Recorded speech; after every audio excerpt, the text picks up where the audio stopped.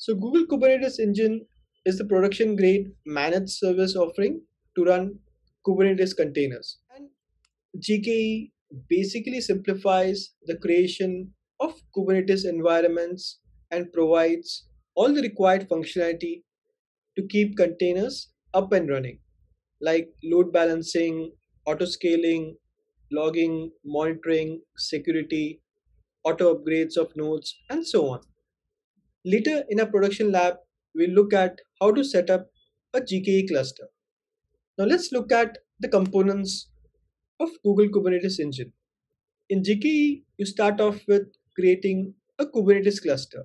A cluster, in general, is a collection of machine or nodes. A Kubernetes cluster consists of at least one control plane and multiple worker machines called nodes. The control plane and node machines run the Kubernetes cluster orchestrator system.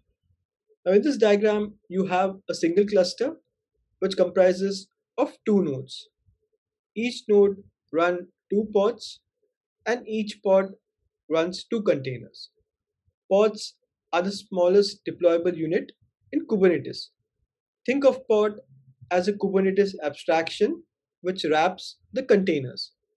A container in the same pod will share the same resources and local network, and containers in the same pod can easily communicate with each other.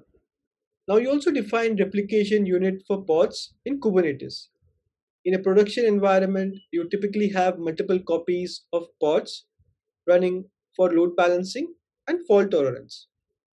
And one of the common deployment question is how many containers you can have in one pod. Usually, the normal practice is one container per pod, and usually you might have a sidecar container being deployed, like a service mesh proxy, which offers cross cutting concerns like security, telemetry, logging in a unified way. Now, if we have many containers per pod, what happens?